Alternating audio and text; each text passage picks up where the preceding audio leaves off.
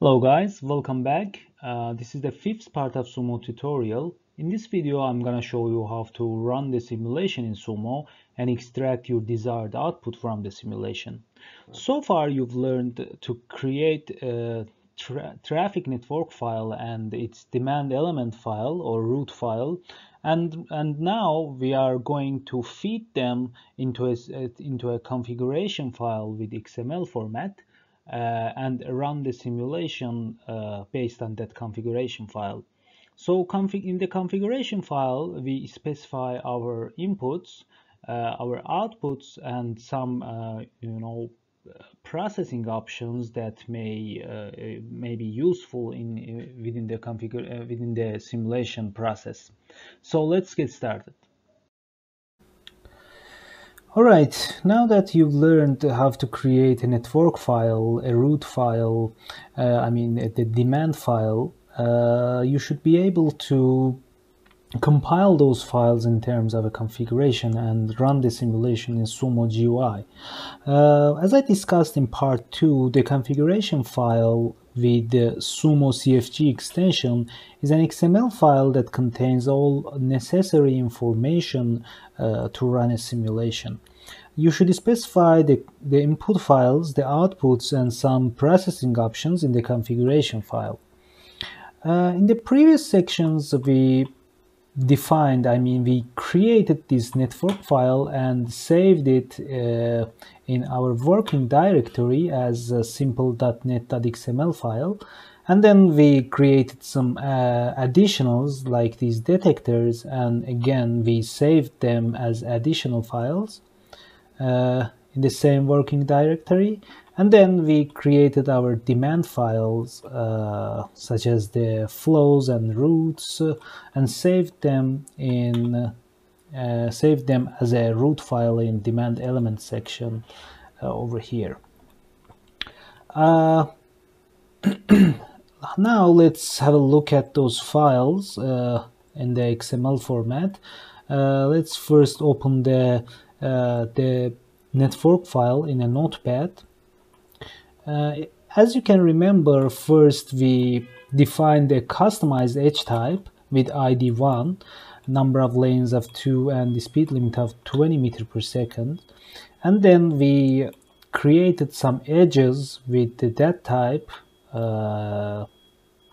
to create our network. For example, the edge with ID -E0 starts from junction J1 and ends at junction J0 with priority of -1 and as I mentioned, with edge type ID 1. In the netedit you can find that edge with ID -E0 over here. This is the edge -E0 which starts at junction J0 and ends at junction J1. In the route file, let's open the route file. We defined an external route with ID R0 which passes through these edges and its color is yellow. And then we defined some flows. The first flow with ID F0 begin at time 0 of simulation, which starts at edge E0 and ends at edge -E3, and it lasts for 1 hour, which generates 1,800 vehicles per hour. The second flow with ID F1 begins at time 0, which passes through the route R0, which we defined externally over here, and it ends it lasts for 1 hour and it generates 1,800 vehicles per hour. Then we defined a couple of vehicles over here. The first vehicle with ID V0 departs at time 0 and passes through the route R0. The second vehicle, similarly, with ID V1, departs at time 0 and passes through route R0, with the difference that we assign the stop to this vehicle, which forces the vehicle to stop at this lane and which its start position is 7.06 meter, and its end position is 17.06 meter, and its stop duration is 60 seconds. And the third vehicle with ID V2 departs at time 0, and here we defined its route as an internal route, which means that this vehicle passes through this route, and we cannot use this route for other vehicles. Okay, this is specifically defined for this vehicle. Then we have our additional file. In the additionals, let's open it. We define two detectors, as you can see over here. The first detector is placed at this lane with the position of -1, which means it is at the end of the lane E10-1, and its frequency is 300 seconds, which means that it generates, it collects the information every 300 seconds, and it stores the information in this file with XML format. Okay, now let's create the configuration file. To create the configuration file, come to your working directory, and over here in address bar, simply type cmd. As you can see, a command line window appears. In the command line window, you simply call sumo space dash dash save dash template, and then you type your configuration file name, for example simple dot sumo cfg, yeah. As you can see in your working directory, the configuration file will appears. Let's open it. This configuration file generates the whole parameter field with default values. Okay, you need to specify your specific options, your specific parameters yourself. As you can see, most of these parameters are out of the scope of this tutorial, so I'm gonna delete most of them. For example, here in the input file, we only need the network, the route, and the additional files. In the outputs, actually, as you can see, there are a bunch of outputs that you can extract from Sumo. You can learn about these outputs either from over here from the help section, or you can go to Sumo documentation website. In the output section over here, simulation output overview, and here you can find a complete description about the output types and their attributes, their parameter definitions. For example, you can find the vehicle-based information, information about extracted from the induction loops, information about the values for edges or lanes,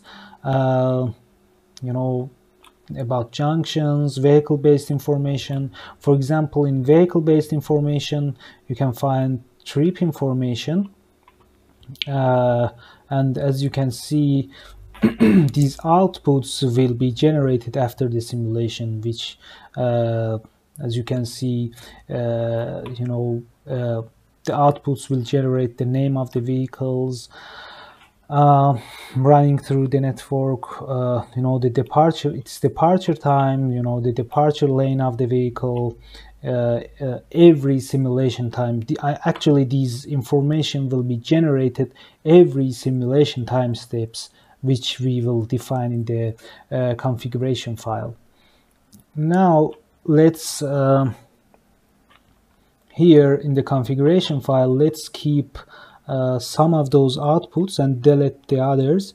For example, I'm gonna keep this summary output and also this trip information output, and delete the other ones.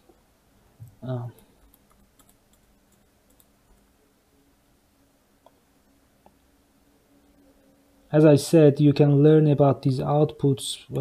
I mean, you can use these outputs based on your, your model and your project.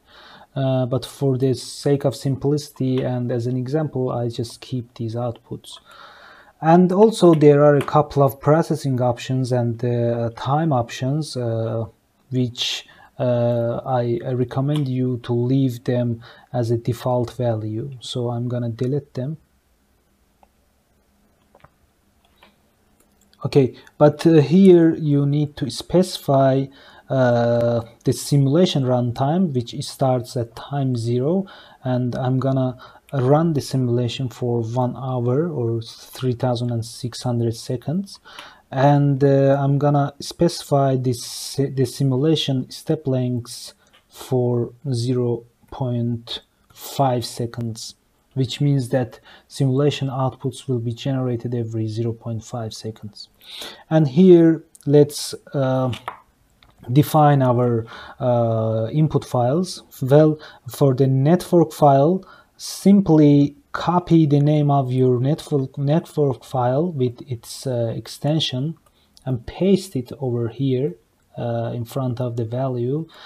Similarly, for the root file and for the additionals, I'm gonna copy their name and paste in front of in the value parameter, the additionals. And for the output file, we need to define a file name so that the outputs will be generated in that file. So for example, I'm gonna write summary underline out.xml, and for the trip information output, I'm gonna write trip out.xml. Okay, now let's save the configuration file and open it and run the simulation. Okay, you simply double click the configuration file and you can see that the simulation will be loaded in the sumo-gui.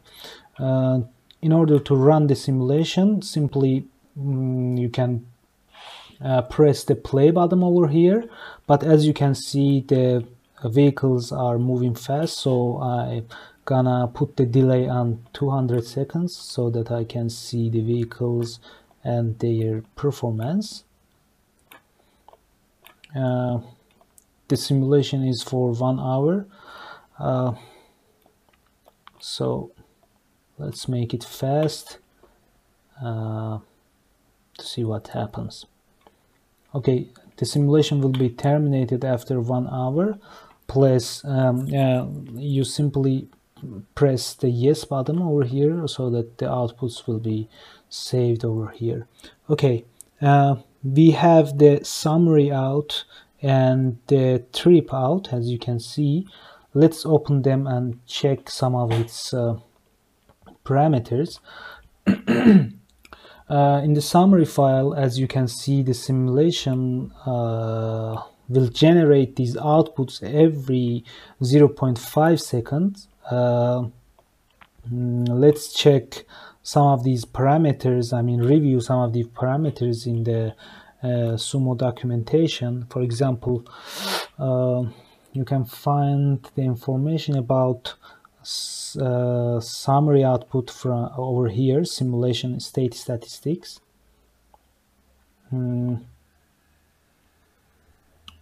Yeah, as you can see, Over here we have time, loaded, inserted, and its definition can be found over here. For example, loaded means number of vehicles that were loaded from input files up to this time step, or waiting means number of vehicles which were waiting for insertion to the network, or we have duration, which means the computation time for the simulation step in milliseconds. And let's open the trip information output, and in the trip information you can see information about the vehicles. This is vehicle with ID V0.